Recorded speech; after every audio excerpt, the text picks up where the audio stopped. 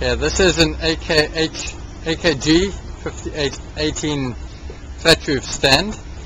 Comes in two boxes. The top box is the heating manifold, and it's got a 22mm connection on the left hand side, a 22mm connection on the right hand side.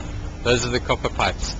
The stand comes in another box, and it's got two front arms, one cross piece on the front and one base plate.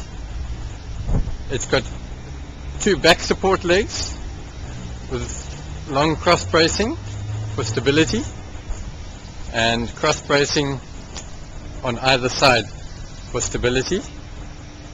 At the base of each leg is a little round pad for the stand.